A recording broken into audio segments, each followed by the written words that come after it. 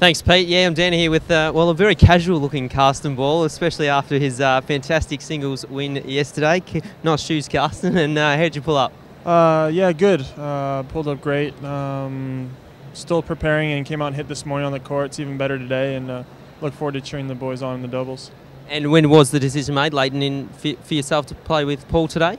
After the singles, after we went back and had some dinner, it was a team discussion, and that was the outcome. Well done. I think a great opportunity to play here in singles yesterday. When did you get told? I mean, how much time did you get to really think about it? We saw, Bernard get his chance in Melbourne. You get your chance here. It must have been just a great feeling to be sort of called to step up and play singles when you probably expected at the start of the week just to be playing doubles.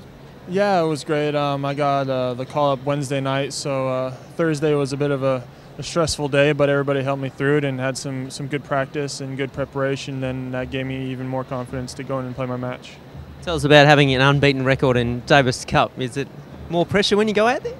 Oh, no. If anything, it just gives me more confidence and self-belief that I've won some matches for us. This is the first singles live rubber, but, a win's a win, I guess, so I'll take it.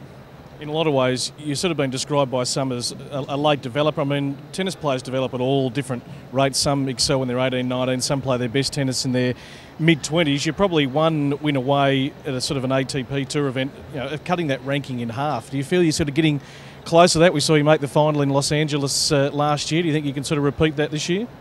Yeah, I had a couple good results last year, and that'll just gain more confidence in the bigger tour levels, and hopefully I can start doing well on those on a consistent basis. Tell us about the match yesterday. Pretty comfortable in the end, but definitely it's still a fight. Yeah, it was. I was feeling comfortable out there from the very first point, but I knew he was going to be a tough player on this court. It's a little tough for me, but I was just looking forward to trying every game, and it came through in the end.